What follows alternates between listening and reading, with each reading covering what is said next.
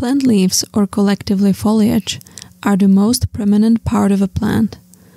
Blooms and fruits come and go, but the leaves stay. Well, most of the time anyway, but we'll get to falling leaves in a future video. Leaves can be really big or really small, thick or paper thin, hairy or smooth, dull or shiny.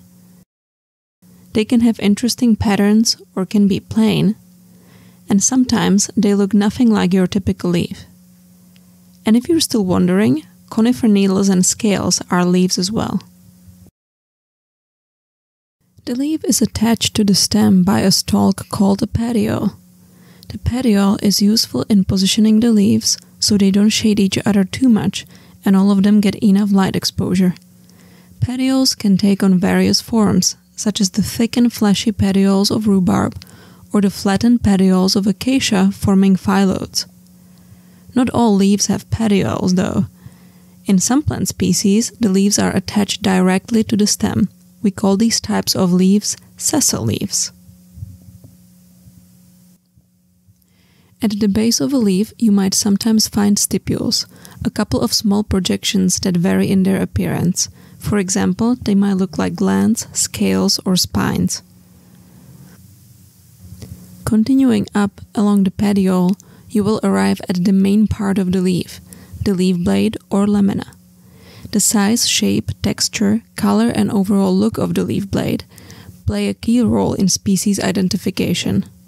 When the leaf blade is simple and not divided, we call it a simple leaf. On the other hand, if the leaf blade is divided into multiple leaflets, we call it a compound leaf. Sometimes it might be confusing to know whether you're looking at a simple or compound leaf, but don't worry, we'll cover this in a separate video.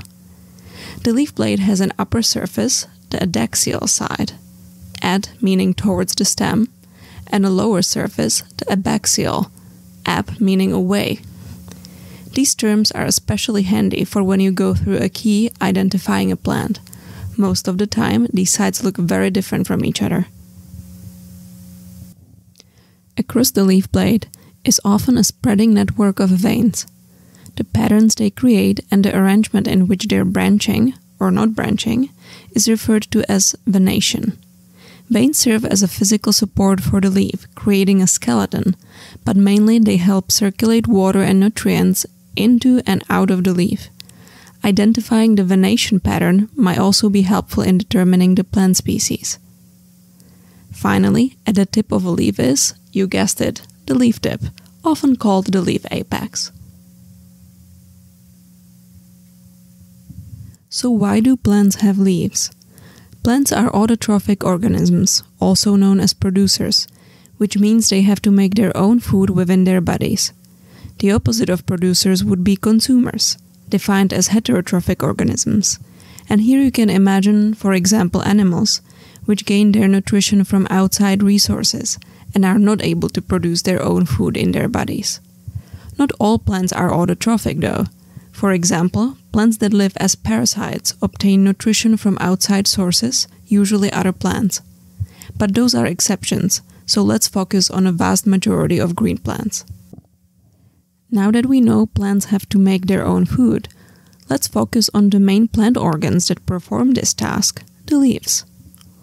All chemical processes involved in plant food production happen mostly in the leaves. This process is called photosynthesis. You've probably heard about photosynthesis, and I won't go into the details of it in this video, but definitely let me know if that's something you would like me to explain in a future video. Photosynthesis is a chemical process in which light, carbon dioxide, and water are absorbed or taken up by a plant and processed to create energy or food for a plant in the form of sugars and starches. At the same time, oxygen gas is produced as a byproduct of this process. Imagine the leaves as little food factories. To be able to perform photosynthesis, they need to capture light. Getting enough light is crucial for a plant's survival. This is why you might see your houseplants turning all their leaves in one direction towards the light source. They want to maximize their light exposure. Thin, broad leaves have a large surface area, and they are able to absorb the light most effectively, whereas in these spherical leaves of Senecio, only the surface cells receive enough light to be able to undergo photosynthesis. The light is captured by organelles, structures inside cells, called chloroplasts. Chloroplasts are most abundant in leaves, although they occur in smaller concentrations in other plant parts as well. This is where photosynthesis happens. Chloroplasts contain a pigment called chlorophyll, which gives plants their green color. If you see a leaf that shows different colors than green, it is most likely thanks to the presence of other pigments that are masking the green color of the still present chlorophyll. This is called variegation. Sometimes leaves have white blotches, and that might actually be caused by a lack of chlorophyll. Light absorption for these leaves might be a little more difficult. The veins in leaves serve as transport pipes for water and the products of photosynthesis, ensuring that the nutrients reach all parts of the plant. To receive and release gases, plants have developed specialized pores called stomata, which cover the leaf surface. Stomata also allow water to evaporate, which can be dangerous for them if this happens too much. In dry, sunny environments, plants have developed mechanisms to avoid excessive loss of water. One common mechanism is having a waxy leaf surface or cuticle, which helps to retain water inside the leaf. The shiny surface also helps reflect away excessive sunlight. Leaves in these environments also tend to be smaller in size, and sometimes they're completely missing. Think of cacti. Most cacti have reduced or completely eliminated their leaves to prevent water loss. In fact, many of them have modified their leaves into spines, which serve as protection from predators and provide some extra shade to reduce water loss from the stem. And what about photosynthesis? In almost all cacti, such as the saguaro pictured here, the stem takes on the role of photosynthesis.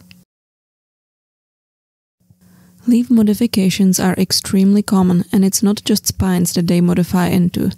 Tendrils are also modified leaves, serving as climbing organs. You can see this in vines such as passion flower.